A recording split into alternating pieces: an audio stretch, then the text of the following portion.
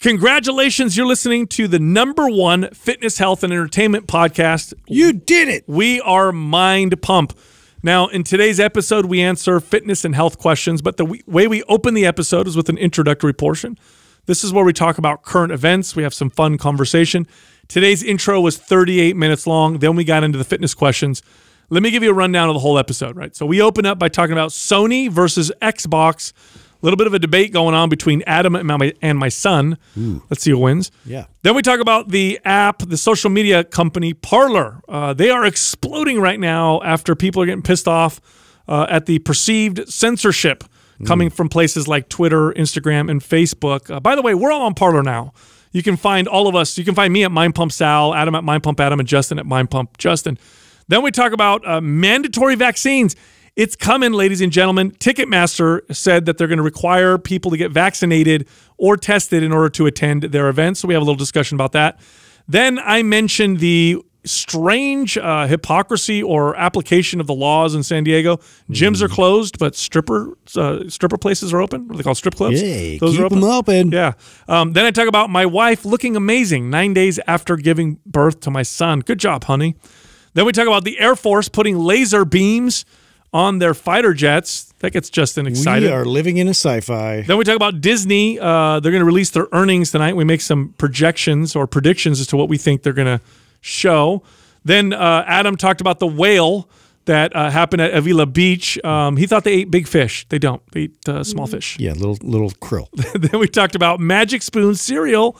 Magic Spoon makes zero sugar, low carb, gluten-free, grain-free, super high-protein cereal. It's got whey protein, ladies and gentlemen, and it tastes amazing. It's like blueberry flavor, fruity flavor, there's chocolate flavor. It's like the cereal you ate when you were a kid, except this is high in protein without any sugar, okay? Now, you can get a discount if you go to magicspoon.com/mindpump. You'll get a huge discount on your box of delicious high-protein cereal. Yum. Then Justin talked about his wife making fun of him on FaceTime. That's cool. Yeah, well, thanks, honey. And then I talked about managing the temperature of the bed with the ChiliPad. This thing is amazing. You can actually make your bed cool or hot. It's water-cooled. There is no EMFs in the pad that goes on your bed. It helps improve your deep sleep. Studies actually prove it. And because you listen to Mind Pump, you get a huge discount. Here's what you do. Go to chilitechnology.com. That's CHILI technology.com/mindpump. And then use the code PUMP22. That's the word pump and the number 22 for a discount. Pump in your tutu. Then we got to the questions. Here's the first one. This person wants to know what's the deal is with power cleans. Are they worth it? Do they build muscle? What are they good for? The next question, this person has trouble sleeping more than 7 hours a night, wants to know what we recommend for them.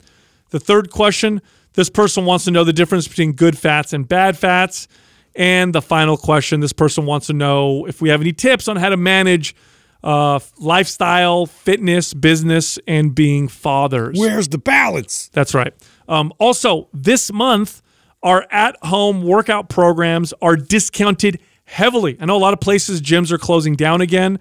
We have some of the most effective at-home workout programs you'll find anywhere on the internet. And what we're doing is we're offering 3 of them at super, super discounted prices. Okay, so the first program, MAPS Anywhere. All you need are resistance bands and a broomstick, and you can train your entire body.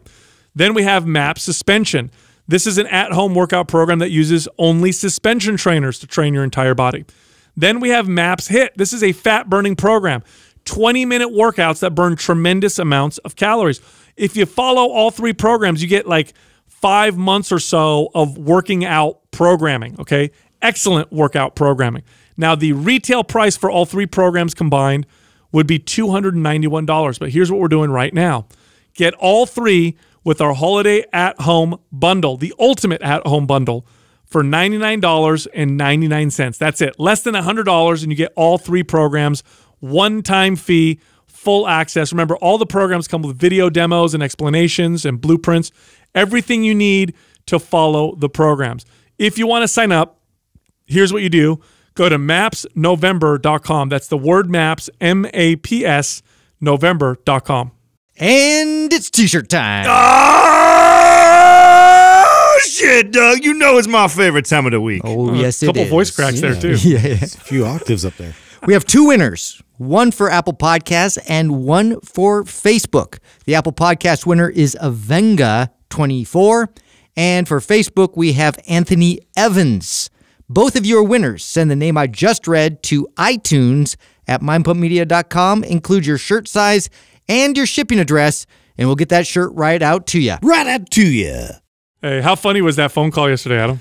Oh, your son? Yeah, dude. Well, you hit me. I wasn't ready for that, right? So Sal calls me, right? And he goes, hey, my son wants to talk to you. And I'm like, so I guess wait, hold on, let me set the table, right? So I sent a text message to our group thread, and I knew I didn't involve Doug because I know Doug doesn't give a shit about this. But I know that Justin has two boys. I know you've got a teenage boy, and the new Xbox and the new PlayStation. And you are a teenage boy. Yeah, and I haven't grown up still. No. And so I knew the new Xbox and PlayStation are coming out, and I thought, this would be cool to have this at the Truckee house. I don't play enough to where I would justify spending $500 on myself to use it. So I was really trying to rope you guys in on splitting the cost with me and like, hey, I know your boys would like it. So I sent the message, and then you guys are all like, well, how much? And divided. You're like, yeah, cool, I'm in. So I'm like, awesome. I'm going to get myself the Xbox that I want.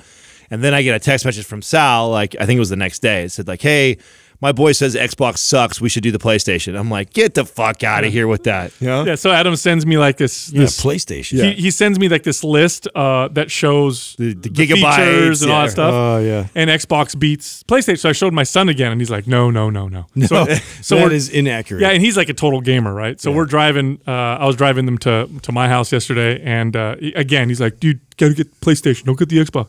I'm like, you got to talk to Adam, dude. He's the gamer of the group. So I called up Adam, and they got the phone. And Adam's like, Adam goes, look, I don't care what system we get. I'm going to kick your ass no matter what we play. And my son was just like, what?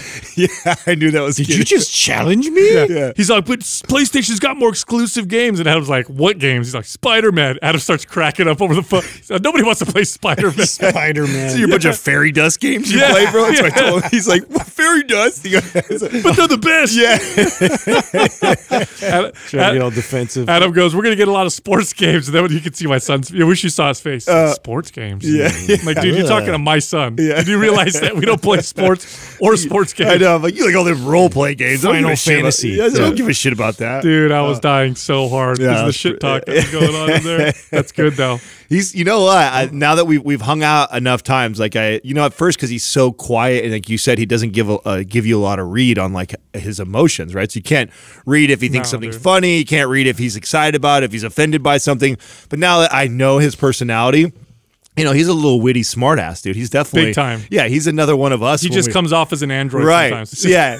So now I know I can go hard in the paint on him. You know what I'm saying? I don't have to be all soft. Originally, when we first meet, I'm like, oh, nice to him and shit. I'm like, no. Now I can punk him. No, but expect it to back now. Oh, yeah, of course. No, I totally expect it. I mean, he didn't back down. I mean, he was trying to call me out on it. Well, name the games. Let's hear the games that you were talking about. No, he's funny, dude. He's like, his emotions run, like I said before, it's like between a 4 and a 6. That's it. Now, were you like that when you were that young? Do you remember?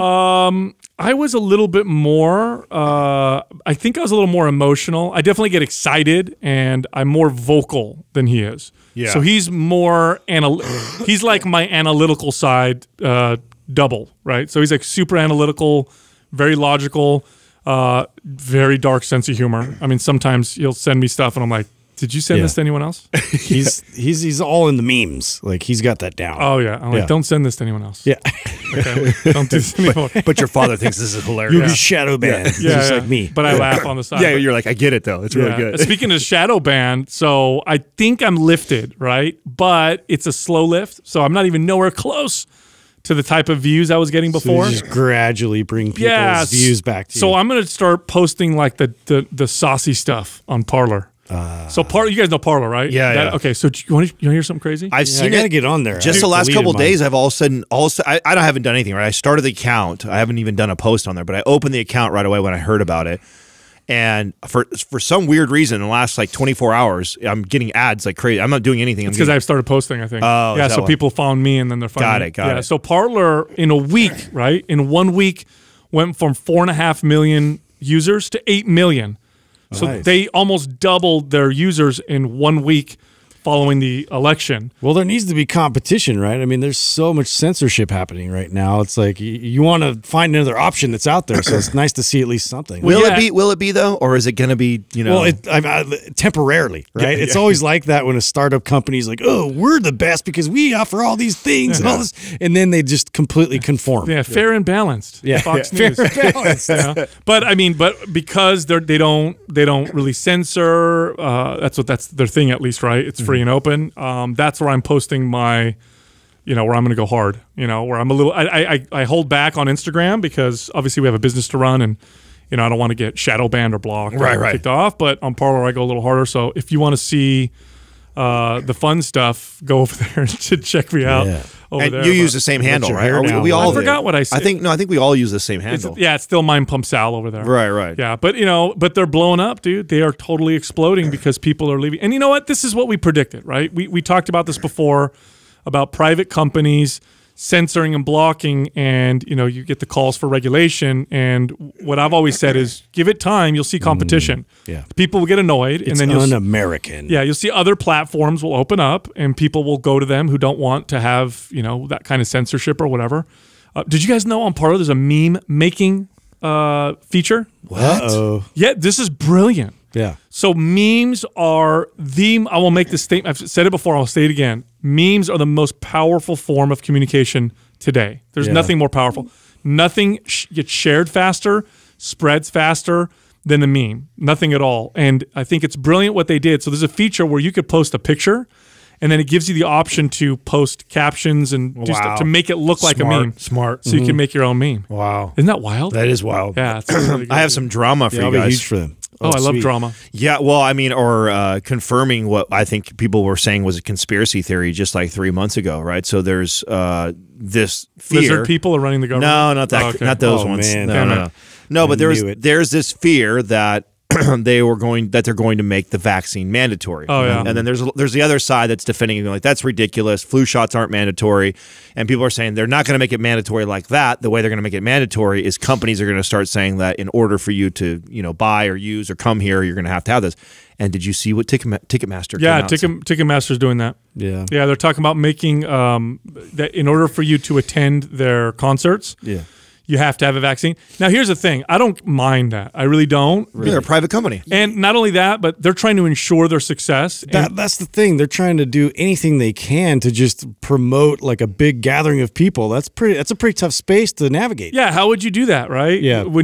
How many people would want to show up now with COVID cases exploding? Right. But if you go and you know that everybody there has been vaccinated, you're far less likely to, you're far more likely, I'd say, to show up. Yeah, I mean, it makes sense, but then there's that other side of it, like mandatory. That's a bit of a scary thought. Oh, if government makes it mandatory, I think that would be such a bad move. I don't think that would be smart at all. Yeah. Because it's what a great way to ensure that a segment of the population won't do it by telling them they have to. Yeah. So do you think, though, that the real reason why Ticketmaster is doing something like this is that's going to be the only way that government will allow them to open up again? That's what I think. Yeah. I think it's think the it's like only that? way they'll be able to even That's do what it. That's what I think too, and that's why I think it's a smart move, and I'm not against it. So I know I started this off with like this conspiracy thing, like, just to rile everybody up. But the truth is, like, I don't disagree with this. I think that if you're Ticketmaster and you've been like frozen, right? So you haven't. By the way, I have a buddy who, my connection at SAP, like he's been there for 20-something years of his life. Just recently got laid off. Oh man. Because no concerts, no Right. sporting events, nothing's going Nothing. on. Yeah, so like, and he's like high up, dude, right? So it's crazy to think that they let him go. But so if you're Ticketmaster and you can't hold concerts and you can't do any of these, you're bleeding right now. And so, you want to get you're like, even if COVID's spiking right now, we've got to find a way to get back in the game somehow.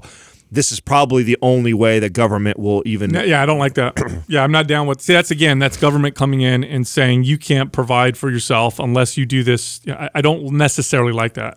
But I do see that. I think Ticketmaster would do it anyway. I really do.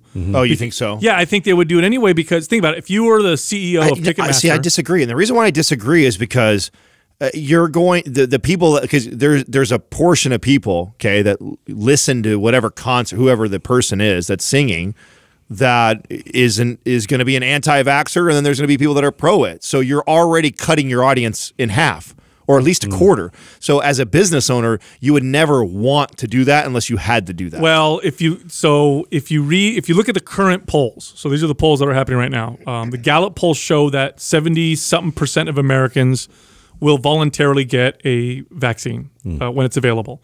So majority of Americans will do it voluntarily. Now, making it mandatory, that's a whole nother thing. I don't know what that would look like, but I think more people would get the vaccine than not.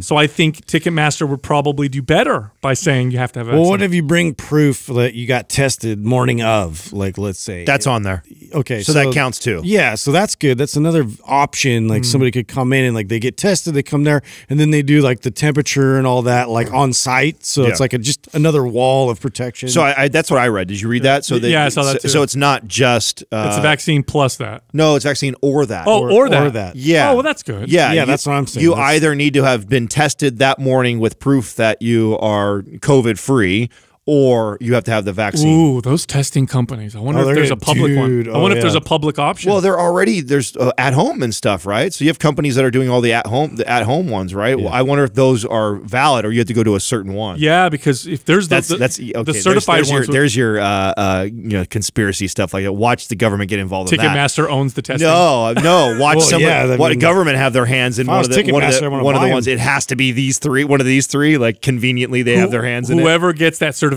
is going to crush. Oh yeah, because how many people are going to go get those tests? Especially if they make it mandatory, it has to go through one. Oh man, see, but here's the thing that makes me so mad. It's okay. First off, I believe that in a free society, people should be able to make their own risky choices and pay the consequences of those choices. And on top of that, that means if you knowingly infect someone, then you should also be liable, right? So I'm okay with that. That's why I don't like lockdowns anyway. But that's not what really pisses me off. What really pisses me off is the hypocrisy and inconsistencies in what they decide they allow it to be open and not. It makes you feel like things are going crazy. Right. In San Diego, this is what's just happened right now in San Diego. Gyms are closed. You cannot go work out in the gym. Strip clubs indoors are open. Yeah. I don't understand. Churches. Such hypocrisy. Churches closed. You can't have indoor churches. You can't worship indoors. But you could go to a strip club. Yeah. I don't understand the logic. It's illogical. That's what makes my brain go crazy. It's like, what do you mean? You saw the mass celebration. Nothing here makes sense. Yeah, mass celebrations. Biden projected winner. Saw like huge crowds of people celebrating. Nobody says damn thing. Yeah. But other things are closed. That's the kind of stuff that makes people want to lose their mind. Yeah, but that's mostly here, though, right? That's not everywhere in the country, right? That's us that we're dealing with in California. Is that correct? I don't know. Even New York, weren't they trying to pass legislation? Well, again, New York and California. Yeah, I mean it's very similar. There's some craziness going on. How the hell did the strip club stay open? That's what I want to know. It's amazing. I don't know. They had some good lawyers. How are the strippers going to stay in shape without the gyms? Yeah. Or the strippers might be friendly with the politicians. I don't know. That's you know what I mean. Hey, so what do you do with your? We gotta keep Cinnamon in business. Okay, she's one of my favorites. So what do you do with your gym then? If you want to keep it open, just let people work out naked? No. We're a strip club now. Yeah, it's a fetish strip club. Yeah, we like our strippers to do squats and people watch. You just do group classes. Everybody does like lap dances. You know what I'm saying? Anyway, speaking of nice looking bodies, dude, my wife's bouncing back quick. Oh, nice transition. Yeah. She looks really, really good already. Yeah, this morning she, we were, hanging out or whatever, and I'm looking at her. I mean, we're what? How many days? My son was born on the 3rd. What's today? 12. So I mean, he's like 9 days old. Yeah. So it's only been 9 days since she had the baby, and it just this is what happens when you lift weights and you have muscle and you're strong and healthy going into a pregnancy and then through the pregnancy.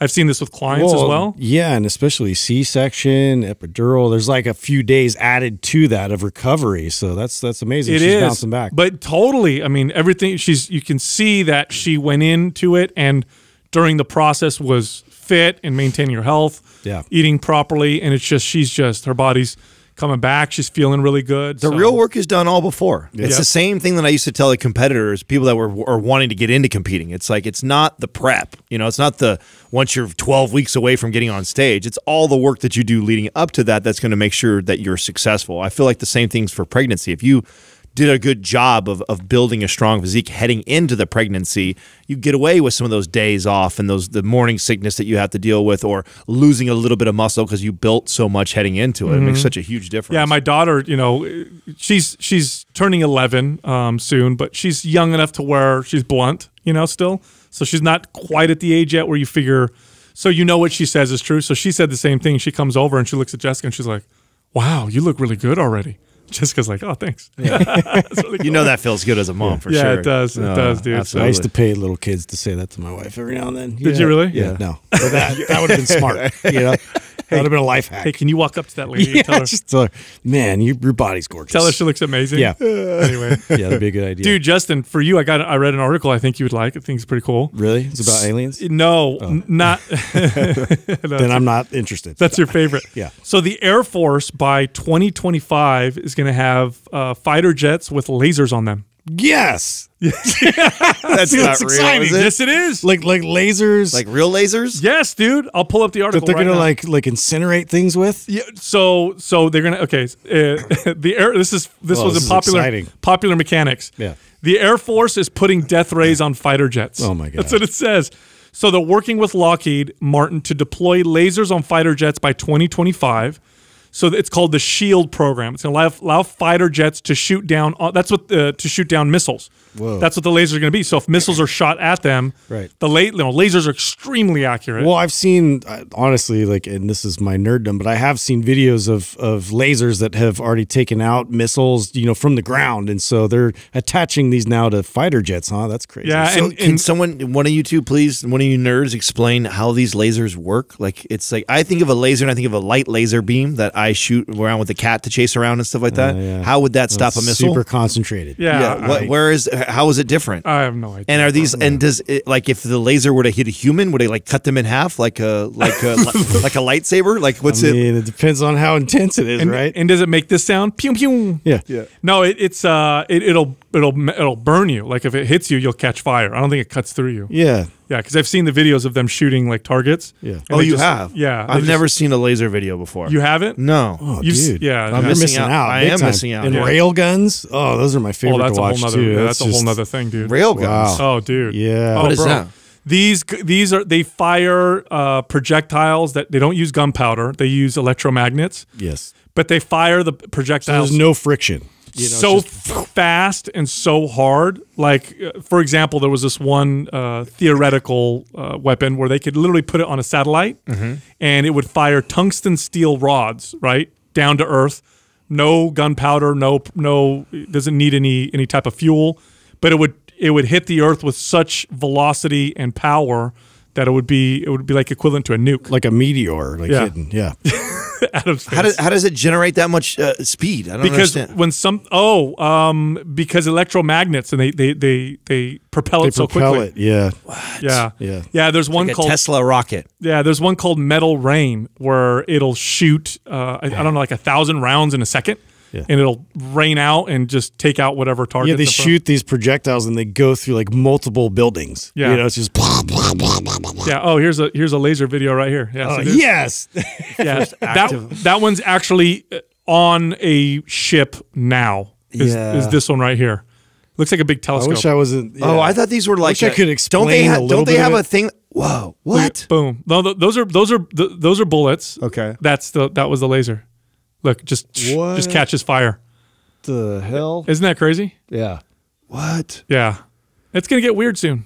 Don't they have things too where they can send like sound like from hella far away and it just be like deafening? Like that's what they have on those ships. Yeah. Don't they do have that too? Well, they have those actually as crowd control Yeah. already, with the police and like military, like National Guard kind of stuff where they put them on these like Humvees and it can direct the sound specifically to like a group of people. Yeah. And so like, and it gets really, really intense to where it's like, it's ear piercing and it just makes you like, fall to the ground. There's a sound weapon that they'll project at people, and it doesn't hurt your ears, but it's at a frequency that it shakes your inside so much that you shit yourself. No way. Yes. The brown. What? It's the brown sound. Is that what it is? No, I figured. That sounds like. Yeah, it's the brown note. Hey, that'll stop a protest. Yeah. Why We're haven't not they- leaving. Yeah. Oh shit! I gotta go. Oh, here's the long range acoustic. Yeah. This that's is what it what it looks is. like. Yeah, Yeah. don't they have these on like ships? Is that where you see? I think so. Maybe on some of the Coast Guard ships. Yeah, no, the one that makes you shit yourself. I think that one's the best. I would love to see them use that on a crowd. Yeah. That would make me. This is where I've watched so many videos, but I wish I could like remember all the specifics. You know, you just start talking about this shit. Like, there's real people behind these. Like, what are they talking about? Yeah, That's not how it works. There's no brown sound. It's a brown sound. It doesn't do that. What the hell's Oh, going on? knowing yeah. our podcast, somebody will. Yeah, One of us will whatever. get a DM and get checked for sure. We rarely ever get away with anything like that for sure. Anyway, so hey, some stock market news. I know we bring that up every once in a while. Disney is going to be reporting earnings as of the recording of this podcast tonight. So what do you guys think? Up. You think it's going to be up? Yeah, dude. Well, yeah, because they just dropped Mandalorian, so I feel like that was a big move. And Right Stuff, which I keep trying to tell you guys to watch. So that's going to be a massive hit also. If it hasn't already. In fact, actually looked that up, Doug. Is it already turned into a massive? Look at Right Stuff, Disney, how it's doing. Yeah, but what about the parks? Is that such a small percentage of their revenue? Yeah, well, they've had the Orlando parks been open with real minimal visits, Yeah. but like probably like 20, maybe less than 20% capacity. I would think that the parks are obviously massive cash They're cows, huge, but I yeah. also would think that they have massive overhead. Too. Right. Like, are they massively profitable? Right, exactly. So They are. It made them like. I remember seeing this. This is probably way off, but it was like at least like $1 million a day, something like that. In profit? Yeah. Oh, okay. Because nothing is more profitable than the streaming stuff. I mean, once they put that out. Yeah, I but mean, is Disney Plus really a big profitable thing yet? Oh yeah. It is? oh yeah, Okay. it broke records when Mandalorian got dropped. Yeah, but see, movies are not out yet. There's a lot of factors that might hurt Disney. You know, but you think they're going to be up, huh? I do. I say they're going to go. I think they're going to come under expectations. You do. Yeah, that's what I think. It'll be interesting to see. I don't Yeah. know. Doug, are you looking that up right now? I am. I'm seeing that the reviews aren't great. Oh, really? Yep. I loved it. That's funny. Yeah. Well, no. I mean, I know you make fun of my recommendations. But Yeah. No. Watch Right Stuff. I promise you, it's good. It really is. I'll I give it- actually, I'll and give it a I try. actually think that you guys will really like it. It's based on a true story. How could you not like that? Yeah. Yeah, and not every true story is great.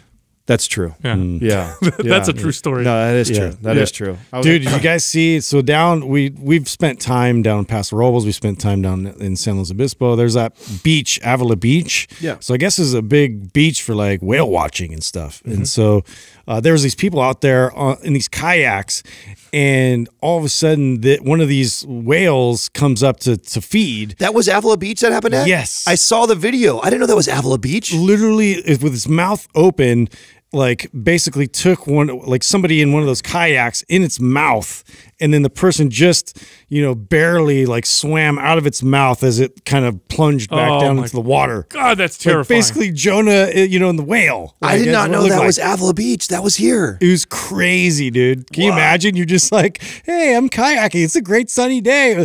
Ah! out of nowhere. Yeah. Yeah. See, Just came right out from under him. you know what suck about that is it's not like a shark where it bites you and then you're dead. A Just whale, swallow you you whole. just get swallowed. No, I don't think you wouldn't get down because of it's got the what's it called Uvula? Just throwing terms out there. It wouldn't get down? What do you mean? it's got a baleen. Is that what it's called? What's the thing called that like filters? Yeah, it's like the brush teeth. Yeah, I don't think you'd make it, but you'd probably drown. Wait a second. Yeah. Explain this to me. So they got to swallow fish the size of humans. No, they don't. They don't? Oh, Whales? Dude, Hold Doug on a has it on here. Whales Look don't at this. Look at this. Oh my God, Dude, that's terrifying. How fucking scary. That's terrifying. No, Wait a second. You don't think whales eat fish the size of humans? Like tuna that are like... do you know what whales eat? Huh? Do you know what whales eat? They don't eat other fish? They do, but do you know what kind of fish they eat? I don't. It's krill. Yeah, That's it? plankton, That's it. yeah. Plankton. They don't krill. eat any big fish at all? No. No. Oh, I didn't I mean, know they'll they- probably make their way in there, but like swallowing them. Yeah, no, dude. Whales no, they eat don't go millions for 'em. and millions of tiny little fish, and So- what they do is they swallow water and filter it through. So I knew they ate little fish like that too, but they don't eat big fish too? I didn't know that. No, At all. nothing. No, they just eat all day. That's why And they're is so it big. because of what you're talking about? Yeah, like pull up a whale's mouth. Wow. so much education happening Well, today? yeah, no, Lasers, I don't- whales. These are all topics. I mean, where do you guys get the information on this? You're actually like a whale watching. I don't know. We paid attention in elementary school. Maybe that was my all the problem. field trips. I'm sorry, I feel bad now for making you feel bad. Well, I didn't know that. Yeah. No, whales are. I don't remember what grade that was. I mean, if you told me what grade it was, to say. I think it was like 4th grade. Is it 4th grade? See that white thing that filters the water. Yeah. It's called a baleen. I was right. Oh, all right. very cool. Wow, random fact. Yeah, there it is. Yeah, so they don't eat. Now, isn't that a big ass otter going down in his mouth? That's an accident. Yeah, exactly. Like, I'm sure it happens, like they swallow things by accident. But that's not what they're going for. No, that's okay. Wait a second though. My point isn't that's what they. I know they don't love humans. You know what I'm saying? But they can swallow something that size. Technically, but they won't. They'll probably spit it out. You think so? Yeah. I wonder if they spit it out. Back me up, Doug. Come on, I need help over here. Shit them out. I don't know. Yeah, It could happen. Happened to Jonah. Yeah. he lived in there for a It little was while. written and therefore it was. Hey, speaking of And biting, Pinocchio. speaking of biting stuff. So this is funny. Oh, that's so true. Yesterday, I'm getting out my Magic Spoon cereal, right? So I get in our cupboard and I open up the get the box out. Open up the magic box. Yeah, sorry. I grab the box. I'm not kidding. Okay, this big around, so the audience can't see, but it's like the size of a silver dollar is chewed out of the corners of the box. And I look at Katrina and I go, "Do we have a rat in the house? Is there like a possum in here?" And she goes, "No, that was Max." So Max is going through this thing right now because he's teething and he's got like 4 coming in right now and his molars are. And he just chews the shit out of anything. And I'm like, it must have freaked you out. Like it was some huge rat. It or looks something like a in the massive house. rat got a hold of my Magic Spoon and I ate all the corners of the side of the box off. I'm like, what do you gave him the cardboard box like that? She goes, I didn't. It was stacked because we had a So he's got paper in his stomach right now. Oh yeah, dude. Kid's eating anything right now. That's hilarious. Yeah. I like this kid. Oh, I mean, I totally thought it was a rat. It looked like it was just the way it was all chewed up and destroyed, and then the fact that it was in the cupboard, like it was closed away. I had no idea. That's but I funny, guess man. when it came in, so like we get obviously shipments of it on a pretty regular basis. So it was the boxes were in his where he could walk around, so the guy could get a hold of anything. But which flavor was it? Yeah, it was fruity. So he's but he didn't get to the cereal. It was just the cardboard he was chewing. That's a great way to recycle. You don't have to throw the box away. Just give it to your kid. Cannot be good for his gut. Did I tell you? That I mean, he is definitely. And you remember you brought up the whole sugar thing. Yeah. I'm on this kick right now of trying to get to the bottom of. I wonder if his teething is extra bad for him because we haven't given him any sugar. And if he had sugar every once in a while, would it help numb that? I don't know if that works on kids that old. I know it's a newborn thing, but I don't know if it works on kids that old. I have no idea. I don't know why it would be different if you've never been introduced to it, right? You've never been introduced to it doesn't sugar. work on. I hear what you're saying. Yeah, if you haven't, how different is he really than your son? If he's not really been introduced to any sugar, I would think that his body would still respond similarly, right? Until you get introduced to it. That's interesting. I don't know. Just that when you brought that up, teething can be really nasty for some kids. Yeah, it'll give some kids fevers. It'll give some kids diarrhea. My son would get a fever sometimes. Yeah, he had the fever when he first started. The first ones were breaking through. He was getting that. It's the only thing that makes the kid crabby. I mean, he is such a good kid. He's a very chill kid. Oh, he's so chill. Yeah, so chill. And so if he's at all irritable, it's like a 95% chance it's because a new tooth is coming in, and that's what we know. I overwhelmed him the other day. So Katrina was out here working out, and he was there with her. Cute. He had his little beanie on and everything, his little jacket. Oh yeah. And you guys know me. I have to I want to squeeze the shit out of little cute Did he kids. run away from you? Yeah, so I go and I very careful not to be too loud or be too aggressive, but I didn't hold back enough. So I'm like, a little bit, and I see his face. He's like, oh shit. He's coming for me. I scared him, dude. He grabs onto Katrina's leg. He's like, I ruined it. Oh. You got to win him over, you know? Yeah. He's definitely at that phase still where he's very. I mean, it's also the clinginess to us, right? Like I think we're the age that they're at, they've really started to piece together who mommy, who daddy is. Stranger danger. Yeah, there was a major transition from like 8-9 months. You could go, any stranger could grab him, pick him up, and play with him, and he would be fine. Like he didn't. But once they start becoming aware of who mommy and daddy are and other people, like then all of a sudden they get extra clingy. So he's going through that. So we roast each other all the time on the podcast, and like I love it. You guys are actually like really great at it, in terms of like making fun and pointing things out. Did we hear your feelings or something? No, Okay. Courtney's way better. Okay, so so I was FaceTiming her because she's still like with the kids in Palm Desert right now, and so I was just like FaceTiming her or whatever, and she's like mid conversation just stops and she's like, "Wait a minute," and it's like, "Look at, do you have a blister? Is that a herp forming on your face?" And I'm just like, "Whoa, what are you talking about?" She screen captures it, like puts a red circle around it, sends it back to me, and like shows me it like on there. I'm like, dude, like who does that? You know, mean. Like, yeah, I was like, ouch. I was gonna say, I don't know if that's better than us, dude. I feel like just ours. mean. Yeah, I feel like ours are like little softballs. You know what I'm saying? They're not like that. That's like we go hard on each other though all the time. Like that was like the insult I did to Katrina that did not land. You know what I'm saying? That was not funny at all. You can't do that, Steve. You cannot be as hard to your wife as she is to you. Or is Courtney cool with that? Can you like hammer her? Yeah, well, it depends. Yeah, I can't. I think it's pretty much off balance. You know, like I could take it a little bit more. You know, but that was one of those. I was laughing and because it was just like so random. You know that she's. You know, like you're gonna point something out that's like really a thing with me. No, like, I wouldn't. No, Jessica would cry. I couldn't. I've got a random funny story for you. So Katrina's best friend, she has a daughter and a son, and the son is like, I want to say he's 5 or 6 somewhere, real smart boy. And Katrina and her are always talking about, you know, she's obviously ahead of Katrina and they're best friends. So they're always talking about anytime Katrina has something going on with the kid, she's reaches out to her and she gives her advice and stuff. And one of the things that she always talks about now that, you know, Max is becoming more aware and starting to get words and stuff like that is like, you know, avoid the baby talk and talk to him like he's an adult. That'll help progress him, and, you know, don't shy away. If they ask you a direct question, like, be honest about it. Don't, just because it might be hard. And you've talked about this before, like the sex talk. If they ask questions, be very straightforward. So I guess her best friend and her husband were talking on the phone the other day, and they were all concerned about their aunt because she just got out of surgery. But she just had breast implants. So they were like, oh yeah, you know, she's healing. And then the 5-year-old hears that, you know, Auntie so-and-so is in surgery. And she, oh, what's wrong with Auntie? And so she's all of a sudden she's like, oh shit, okay, what do I say right here? How do I explain this to my son? Oh, well, she had surgery, and, you know, oh, is she okay? And what happened to her? Yeah, all concerned. Right. And so she's like trying to dodge as best she can by being honest. Because that's a weird one. Right. It is a weird one. Because then you're going to be like, well, why would they do that? Exactly. So she's like, she had breast augmentation. Yeah. And so then, of course, the follow-up when you're that age is like, what is that? Yeah. Okay, well, that's when you decide to have bigger boobs. And then why would she do that, right? Right, a typical 5-year-old. So they go down this rabbit hole of like explaining like exactly what it is. And he's, you know, obviously a little confused why someone would do that. Well, fast forward like a week later, they're at like a birthday party or something, and the aunt's there, you know, the breast implant thing happened like a couple weeks before or whatever.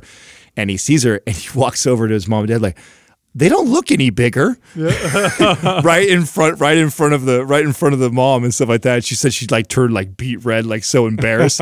She's like, you know, it's one of those things where you tell people like be as honest as you possibly can to the kid, but then you're like, what do you do in a situation like that, and how do you explain like why humans want to do that? You know, That's exactly what would you say with that? I would just say, loves this idea. That's all you need to know. Hey, so what do you? So Courtney and the kids are gone. Yeah, for a while then. Yeah, they're kind of setting up, you know, down there and doing kind of remote learning, because that's the thing about remote learning. It's like at this point they can do it from wherever. So they're just like, whatever. We're just going to kind of make the most of this. And like her sister lives down there, and so they're all kind of. So what have you been doing? Hanging out. So what have you been doing at home? Just like trying to entertain the dogs and like, you know, catch up on work stuff. And I took my parents out to dinner last night, and yeah, it's just been batching it. What are you eating? Oh, dude, I'm literally going out and I'm eating places for burgers and steak. You know, and that's about it. And Mexican food. That's my go-to. It's meat and Mexican. Meat and Mexican.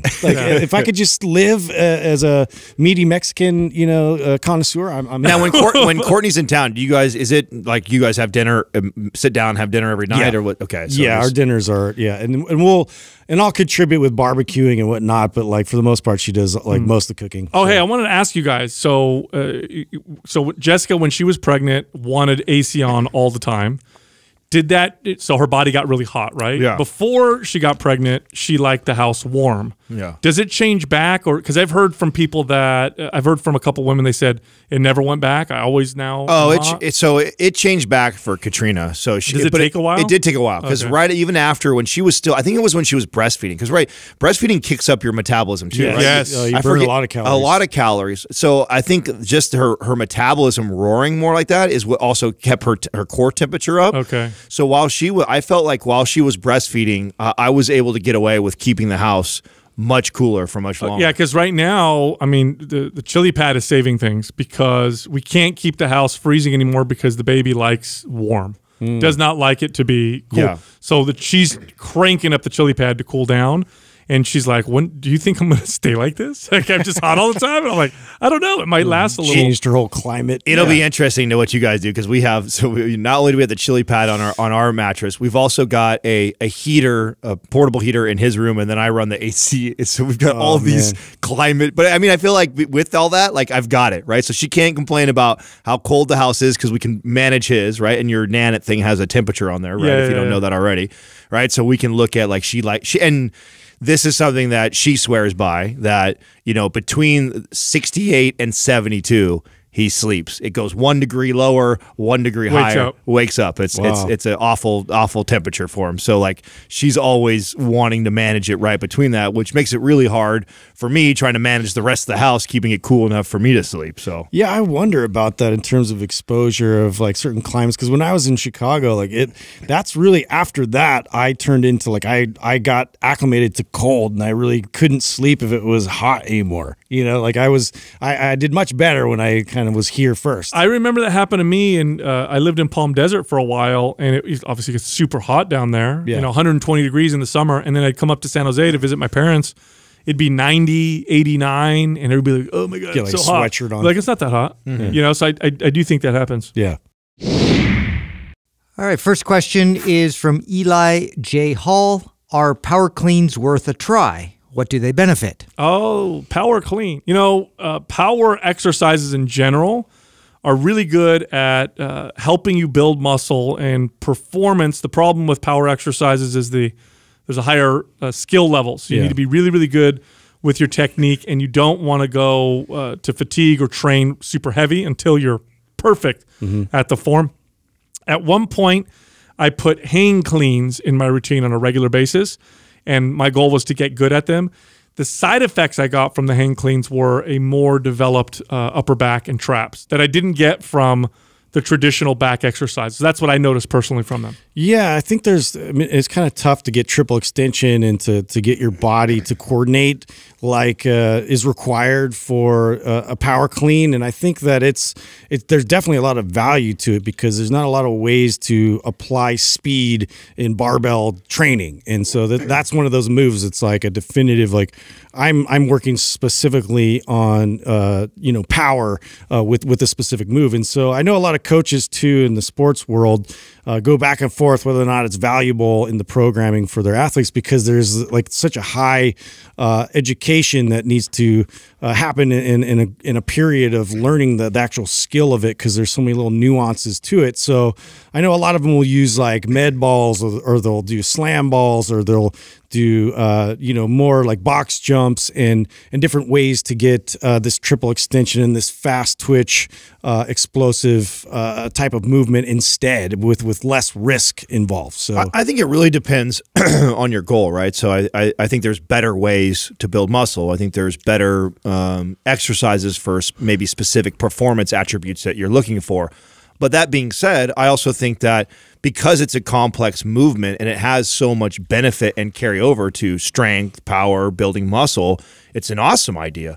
And this to me, like when I think of someone who asks a question like this, and if I'm like training you, right? So if you're a client of mine and maybe you've been lifting for 5-10 years, long time, and you're asking a question like you want to get into power cleans, I think this is a great idea. I think that, at least for me personally, half of what's kept me going for decades as far as training is setting new goals. Like, who cares if it doesn't build the most muscle for you, or who cares if it's maybe not the best performance exercise? If you're interested in it, it's complex, and you like working towards getting good at something, it's a great movement for that reason. Because of triple extension, like you're talking about, you're going to build your legs, you're going to build your upper back, your shoulders, your traps.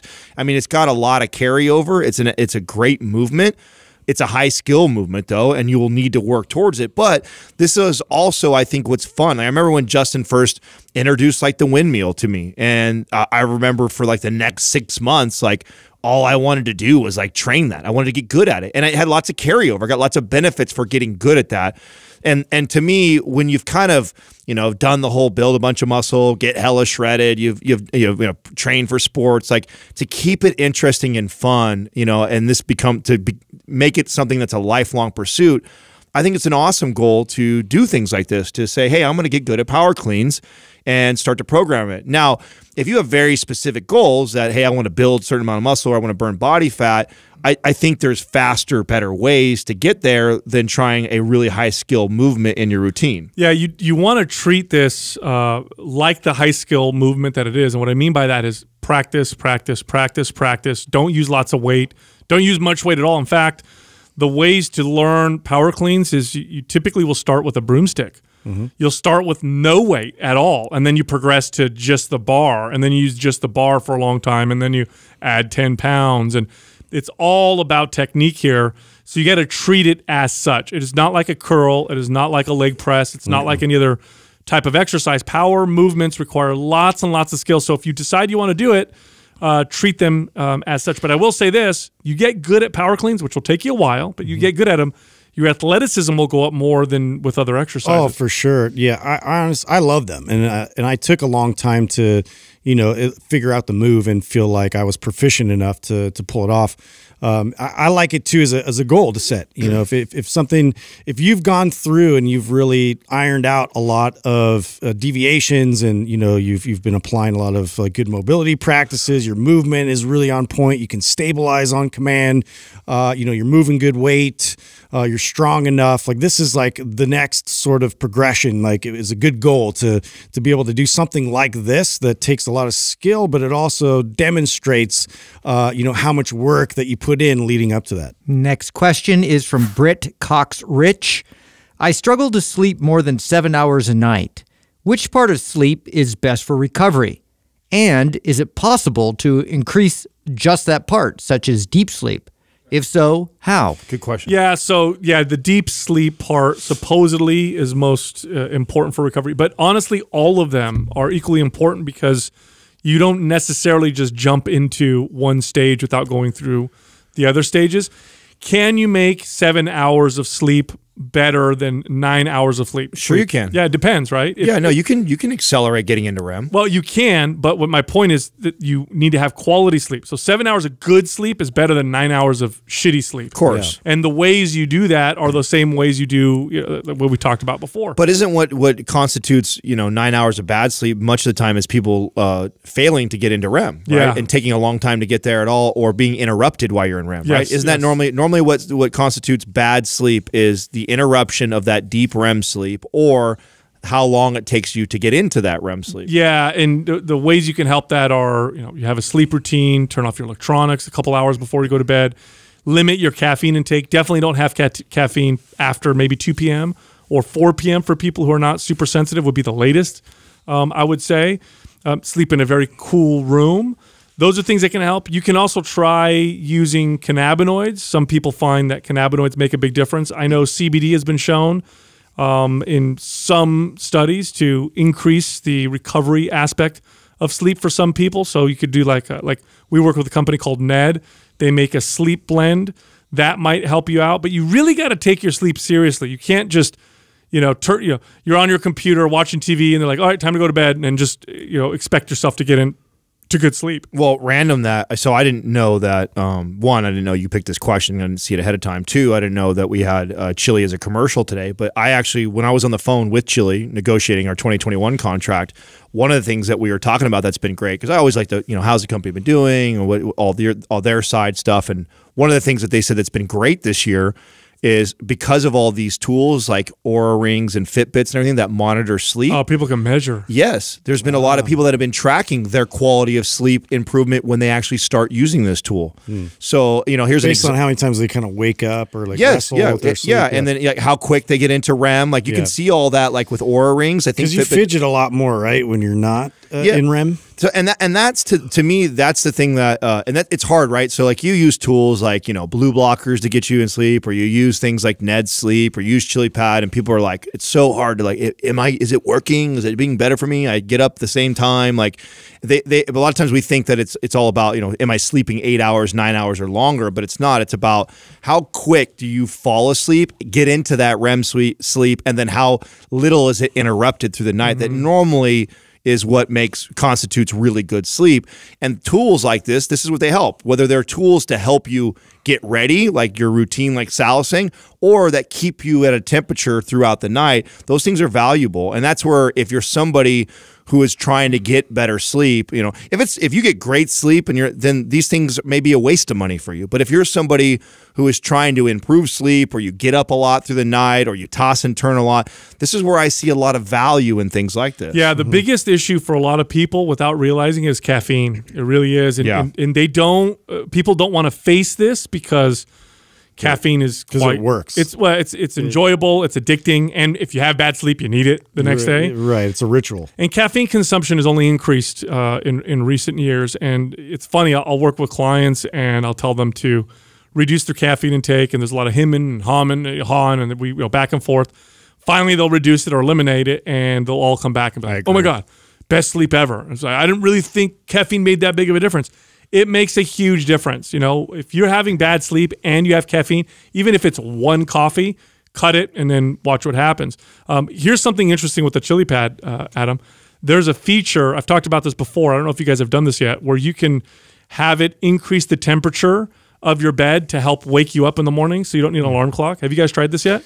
Yeah, I felt like I needed to pee right away. Did you? What? Like, the warm? Yeah, it got me up. Yeah. Yeah, so I set mine so that it warms the bed up to get me to wake up, or to naturally wake up. And I wake up like refreshed rather than being like jolted awake by an alarm. Yeah, I doubled that with also that alarm clock that like is like the rising sun at the same time. Same it was here. like the combo of both. I still don't have that. I gotta get that. Oh yeah, but I mean, rarely do I combine them at the same time. But when it was really effective. The other thing is, don't have kids. That's the other thing that'll help you out. Oh yeah, there you go. Good advice. Next question is from Jor-El A. Morales. Can you guys break down the whole back and forth of good fats versus bad fats, saturated versus unsaturated fats? I thought a macro is a macro. No, a macro is not a macro. Fats are different, just like there's different sugars, and proteins even have different amino acid profiles. So good and bad fats, really it's about the balance of fats that you have in your body. Heavily processed oils tend to be worse for you. So these are oils that require a lot of processing to produce. So like grapeseed oil, for example, canola oil. These types of fats are quite unstable, require a lot of processing in order to produce. Natural fats are present just as they are. For example, olive oil. You take an olive and you squeeze it between your fingers, you produce oil. Very minimal. There's very minimal processing to produce that. The fats in animal fats, I know they get a bad rap, but if you're otherwise healthy, animal fats are perfectly fine. Omega-3 fatty acids in fish are an animal fat. Is there any value though to trans fats? Because I've heard nothing but negative. No, trans fats are they're pretty much bad. They're very minimal amounts occur in nature. And a lot of people in the past, at least, we were consuming them in the form of hydrogenated oils that were, placed in products that were that showed no saturated fat, but the way that they accomplish inject that in to make it taste better is injecting. I really thought the clip that we shared, that Rachel shared on Instagram of Max, really sums. Yeah, Max talked about this. Yeah, I thought this summed it up really well when he addressed this. We asked a similar question to him, and there's a camp of law of thermodynamics, calories in versus calories out, and the truth is like that just doesn't help the average consumer with behaviors. It's like, okay, yeah, that's the science, right? If you are somebody and you burn 2,000 calories a day, your body does naturally, right, at rest, right? So some of us have a metabolism where it'll burn 2,000 calories even if you laid in bed. Because your body has to utilize energy to operate and to live. Everybody's is, and it ranges in numbers like that from 1,000 up to 3,000, 4,000, depending on how big you are. You could lay in bed and burn 2,000 calories. So by that science, that means I could technically eat 1,500 calories of mint chip ice cream every day and still lose weight. The truth is there's nothing healthy about that strategy, both not for what's going on in my insides, but also long-term in behaviors. And so and I think that we try and speak to that a lot of time. It's like, yeah, if the calories are all the same, and the goal is all we care about is losing weight, then yeah, then a lot of these things do equate to something similar, right? When it comes to just losing weight. But as far as how your body utilizes that and what it does for you behavior-wise, I mean, that's the things that nobody likes to talk about. Yeah, and the whole good fat, bad fat in the past, it was all about which one raised or lowered cholesterol. So like, canola oil and margarine, sunflower oil and margarine, they lowered cholesterol. And they did lower cholesterol, but they definitely did not make people healthier. In fact, there was a study done years ago where they lowered people's cholesterol by replacing their saturated fats with these processed fats, these vegetable oils, and everybody's cholesterol did get lower, but their mortality increased. Saturated fats get a bad rap, but the reality is it's a very small percentage of the population that has bad effects from having a lot of saturated fat. A lot of us, if our diets are otherwise healthy, saturated fats don't have that. It's usually because it's a combo, right? It's usually coming from a processed source, and so or you're having it with tons of carbohydrates, in a calorie surplus. Yeah, and there's a burger. There's a bit of a bias there because we've been sold so hard that saturated fats are bad that if you took a survey of people who ate a lot of saturated fat, it's typically people who don't necessarily care about their health, which means there's other things involved. But like using me as an example, I eat a ton of saturated fat. I mean, I eat red meat every single day. I eat 8 to 10 eggs a day. I know that's more about cholesterol, but still it's supposedly unhealthy. I eat lots and lots of saturated fats. My cholesterol levels are borderline too low. In fact, my totals, I have a good ratio, but my totals are pretty low. So, but there is a small percentage of people that if they eat a lot of saturated fat, they do get cholesterol numbers and lipid numbers that aren't so good. Next question is from Prof. Arbor. How do you manage your fitness, lifestyle, business, and being a father? I know you all make it seem seamless, but I struggle with maintaining my fitness, work, and being a father. Well, I'm like super pumped this person thinks we do it seamlessly. Yeah, I know, right? It sure doesn't feel that way for us sometimes. I think structure helps a lot, right? So like if I work out every morning at 6 a.m., that's how I maintain my workouts. If I don't do them at 6 a.m., then they become very, very inconsistent because the day throws things at me. I get tired or whatever. Yep. So that's how I maintain fitness. Business, we come in here, we do the stuff that we need to do, and then we hire people and outsource the stuff that we don't necessarily need to do. I think this is extremely valuable in business, especially as you start to grow, because if you get stuck in the you're doing everything yourself mentality, you actually limit the amount of growth that you can have. And then as far as family is concerned, I mean, I prioritize things like dinner with everybody. I make sure sometimes I'm tired and I want to sit on the couch and not do anything, but I have my kids with me and I make the choice to hang out with them instead or play a board game. It takes a lot of structure. It takes a lot of balance. It's just you have to kind of prioritize some of that balance. It's really that's the big thing. Yeah, I mean, structure is something I've had to learn over the years, just to be able to get any of it to be consistent, and so that was one of those. It's hard for me to think in that direction because I just want to go ahead and do what I want to do at the moment, and then have that always in the back of my mind, like I'm going to accomplish this and I'll get to it after I get through all these things. But to really be able to make sure it's a priority, I have to be able to have that space there for that. But it's a weird balance still, having that flexibility, so it looks different. So it's not like what I had in my mind of, okay, here's my time allotted for fitness. It's an hour, and then I'm going to do this very specific program, and it's going to look like this workout. It always changes. So I go in there based on how my body feels. I'm changing it all the time, and maybe it's less, maybe it's more. But I'm trying to adjust all the time with what I can do, and then whether I could incorporate my kids or my wife into the fitness, and so that way I'm getting family time, and it's just I'm shuffling constantly, but I'm trying to at least provide some time frames of where that's going to occur.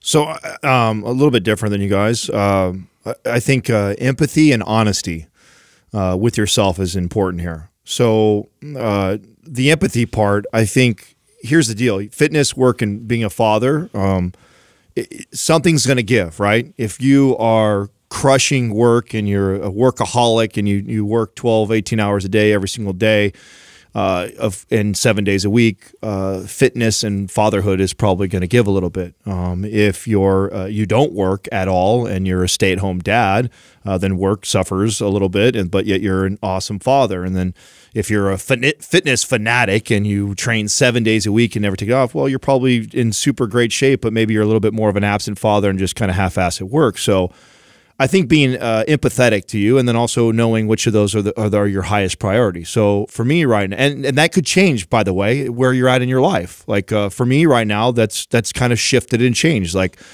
being a father is by far the most important thing to me right now. And with that comes empathy with the way I am physique-wise sometimes. Like somebody who has prided himself on keeping myself in, premium shape all the time and competing at the highest level. Like, I have very high standards for what fitness looks like for me.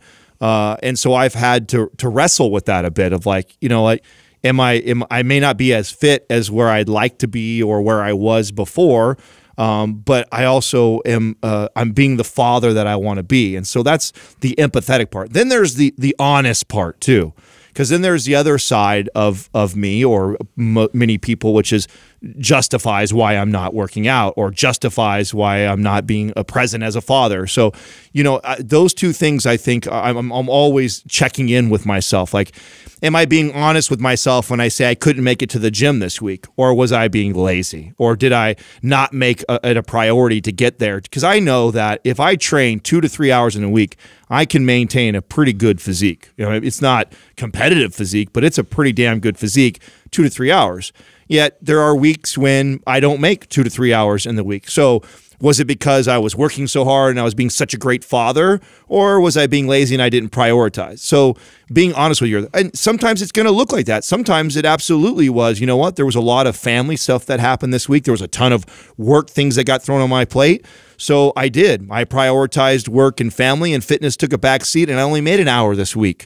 And so I didn't do well. That's okay. Be empathetic to yourself and be understanding, but also be honest. Be honest and be able to look at yourself and say, am I just making excuses why I'm not spending time in this one department?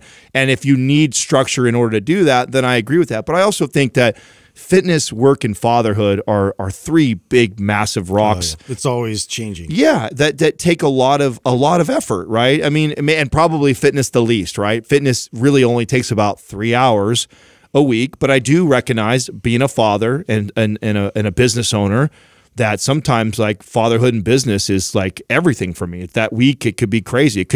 There's already been weeks where work has been absolutely crazy, stressful, lots of stuff on our plate. In addition to that, I am not sacrificing father. I'm not sacrificing my time with my son when I get home for an hour. I've made that that's my commitment. I'm not. And so, you know what? Fitness got put on the back burner that week. So what? If it's just 1 week, it's not going to take me from somebody who is in premium shape to awful shape in 1 week's time. And that's where the honesty part comes in. Yeah, and I think too, when you do things like start a business or have a child, you have to make peace with the fact that it's not going to be like it was before. I think this is where a lot of guys will struggle, where a lot of guys will say, oh, I used to just work out when I want in the afternoon. That's my favorite time to work out. That's what I like to do. Well, okay, it's not going to happen anymore like that. You got to make peace with that. Or, I used to, my wife and I we used to just go out to dinner and enjoy ourselves. And now that we have kids, this is different now. It's just the way I used to be able to sit down and watch movies and stuff, but now I got to clean up the house and stuff, and that's what I do now. Well, yeah, your life is different. Though all of those are important responsibilities. And so life is just going to be different now. That might mean that you have less time to surf the internet or watch TV or do other things because now you're handling other responsibilities. And here's why it's important to make peace with that, because if you don't, you're going to hate it while you do it. Right. If you don't, you're going to be cleaning the house and hating it, or you're going to be doing things and you're going to hate the fact that you have to work out at a time that you that you don't like to work out, or you're going to hate the fact that you're working out at home instead of at the gym because you have to save that time. You're going to hate all these different things.